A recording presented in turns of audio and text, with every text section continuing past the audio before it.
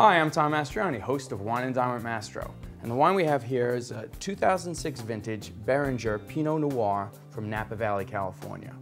Beringer was the first winery to offer public tours. Today, the winery is open daily with several different tours and tastings to choose from. So if you're ever in Napa Valley, stop by and check it out. Okay, let's give this baby a try. This one's really tight. Oh, there we go. Look at the size of that cork. Some are a little bigger than others. All right.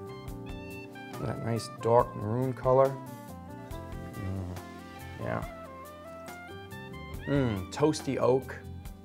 See hints of chocolate, dark plums, and cherries. This is really nice.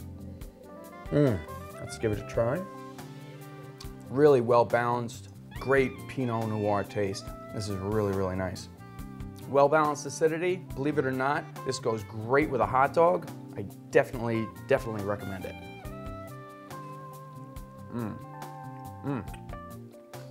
The pickling of the sauerkraut, the mustard, blends really well, and this Pinot Noir is great with it. I give this Beringer Pinot Noir a 4.5 out of 7 on the Mastro scale. Salud.